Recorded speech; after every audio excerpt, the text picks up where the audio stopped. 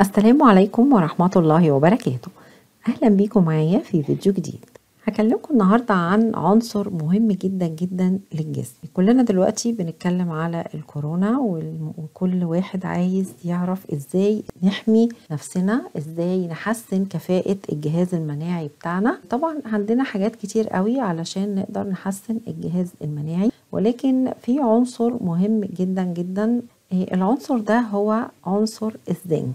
ايه هو الزنك؟ هو عبارة عن معدن من المعادن مهم جدا للجسم. الجسم مش ممكن يصنعه ومش ممكن يخزنه، ولازم الجسم يحصل عليه من الخارج يوميا عن طريق الأكل. طبعا هو الزنك ده ايه فايدته؟ هو طبعا ده بيخش في عملية بناء البروتينات.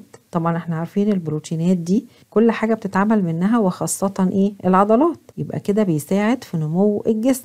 كمان تصنيع الأحماض النووية، دي ان ايه، الجهاز المناعي، تعزيز الجهاز المناعي او تقوية الجهاز المناعي.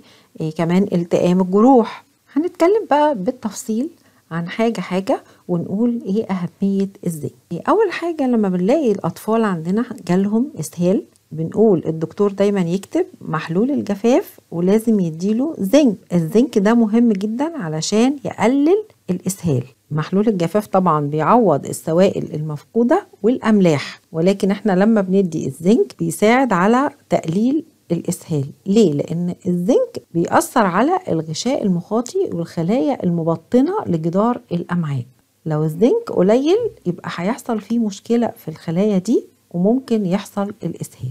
الحاجة اللي بعد كده، في ناس عندهم مرض وراثي كده اسمه ويلسون ديسيز، وده بيبقى عبارة عن ايه؟ عبارة عن تجمع النحاس، عنصر النحاس او معدن النحاس في أنسجة معينة في الجسم، زي مثلا الكبد، العينين. ده بيبقى نتيجة طفرة في الجينات، وده بيسبب طبعا بعض الأعراض زي الاكتئاب والقلق وصعوبة في المشي، تقلب في المزاج، رعشة.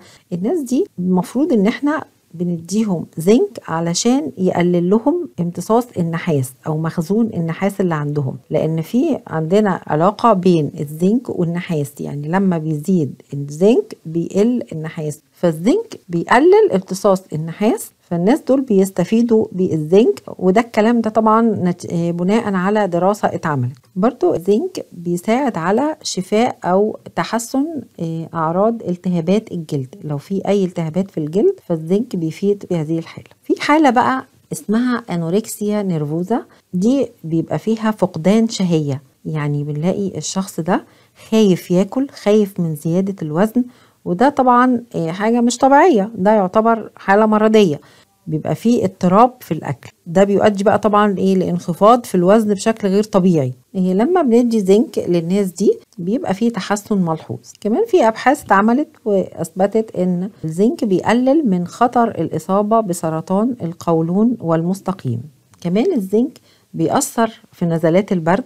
لو الشخص اللي جاله نزلة برد ده أو دور برد خد الزنك في أول 24 ساعة، قلل من شدة الإصابة ومن فترة المرض. بالنسبة بقى للناس اللي عندهم اكتئاب وبياخدوا أدوية الاكتئاب أو بياخدوا أدوية لعلاج الاكتئاب، الزنك بيساعد كتير جدا في تحسين حالتهم. الزنك له تأثير على حاسة التذوق. يعني لو قل الزنك هنلاقي الشخص ده مش عارف يتذوق الحاجة. برضو الزنك بيساعد في علاج الماسل كرامب اللي هو الشد العضلي. نقص الزنك كمان بيأثر على العظام، ممكن يبقى فيه هشاشة في العظام. لو عالجنا نقص الزنك بيتحسن الموضوع. الزنك كمان بيقلل من حدة الإصابة بالالتهاب الرئوي. يعني الناس اللي هم عندهم التهاب رئوي لما بنديهم زنك ده بيقلل شوية من حدة المرض. كمان بالنسبة للسيدات يقلل طبعا سقوط الشعر. دايما اللي عندهم تساقط شعر بيبقى من ضمن العلاجات بتاعتهم الزنك. بالنسبة للرجال هو بيزود هرمون التستوستيرون، فهو طبعا بيساعد على الخصوبة.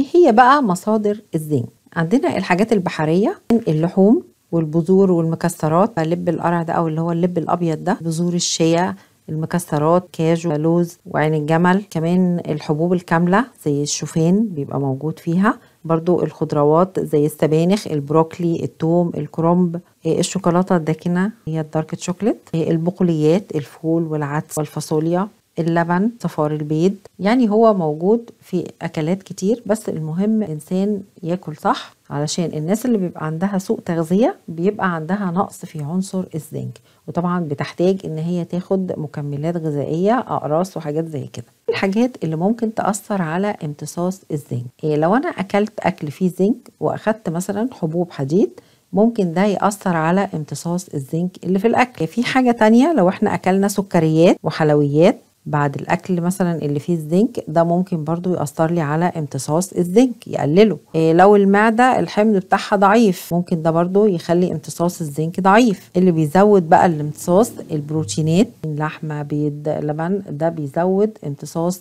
الزنك. يبقى احنا عرفنا بقى أهمية الزنك، وإن نقصه بيسبب مشاكل كتير. عرفنا أهميته لجهاز المناعة، عرفنا أهميته لو حد عنده إسهال، لو حد عنده تساقط في الشعر، أهميته بالنسبة للجلد، أهميته بالنسبة نزلات البرد عشان برضو بيحسن المناعة، كمان علشان حاسة الشم وحاسة التذوق تبقى مظبوطة، برضو لازم مستوى الزنك يكون مظبوط. يعني لو احنا أكلنا صح، يبقى احنا كده صحتنا هتفضل أفضل. وما ننساش شرب المية كويس، النوم كويس، الرياضة. لو اتبعنا لايف ستايل مظبوط، صحتنا هتبقى أحسن وهنقاوم أي مرض. يا رب تكونوا استفدتوا، ولو عجبكم الفيديو اعملوا لايك وشير، واشتركوا في القناة وفعلوا الجرس عشان يوصل لكم كل جديد. وفي النهاية بشكركم، وأشوفكم في فيديو تاني إن شاء الله. والسلام عليكم ورحمة الله وبركاته.